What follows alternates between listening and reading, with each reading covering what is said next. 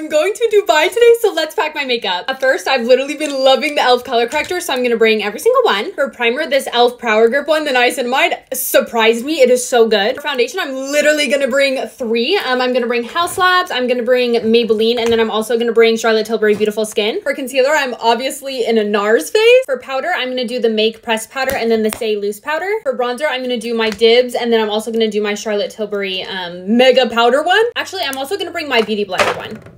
Ow. Blush is where things get fun. I'm gonna bring 2 Kylie blushes. I'm gonna do the shade Rosy, which I've been loving, and then Winter Kiss. Stewart, obviously. And then for cream, I'm actually gonna bring this purple one by Fenty because it's so pretty on. Highlighters, I have the new Charlotte Tilbury and then the new Rare Beauty. For setting spray, mini Charlotte Tilbury. I almost forgot brows. I'm gonna do ABH Dip Brow and then Iconic London and Sigma Brow Gels. I'm also gonna bring a Sigma Brow Powder, Tarte Lash Curler, and then Too Faced and Tarte Mascara. Lippy.